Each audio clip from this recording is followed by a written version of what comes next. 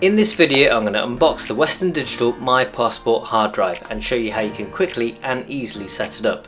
Just to say, I'll often add any available updates since posting this video in the video description box below with links to the product so that you can have a look yourself. Sound good? Let's check it out.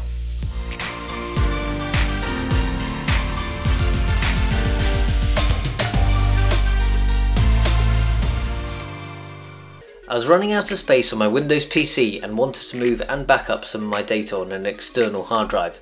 I picked up this Western Digital My Passport 2TB hard drive on Amazon Prime and it was delivered within a few days. Around 15 years ago I bought this 32GB Western Digital portable hard drive which has worked reliably, and therefore it was a no-brainer for me that I would go with Western Digital again. This new hard drive is USB 3 ready but also works with USB 2, has built-in 256-bit hardware encryption with password protection, is equipped with Western Digital backup software that can be set automatically to your schedule, and comes with a 3-year warranty for added peace of mind. In this box comes a hard drive in an easy to open plastic case which also includes a small instruction booklet and USB cable.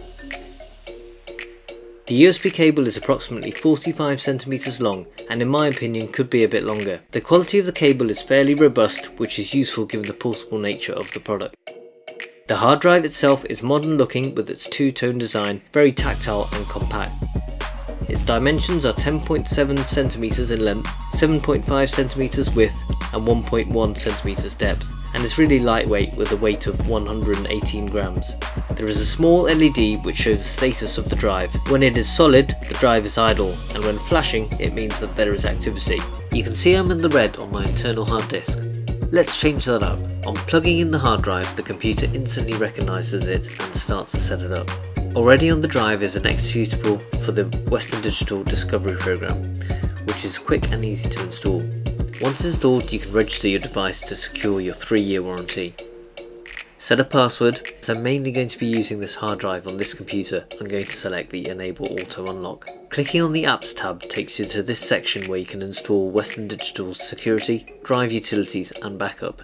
The Drive Utilities app allows you to run diagnostics, change the sleep timer and LED settings, and rename and format your hard drive. It already comes formatted for Windows 10 and 8.1, however reformatting will be required for other operating systems such as Mac. The backup app can be set up to automatically protect your files by automatically backing them up to your Western Digital external hard drive at a frequency that suits you. It can also be used to restore files. The security app allows me to change the password that I set up earlier.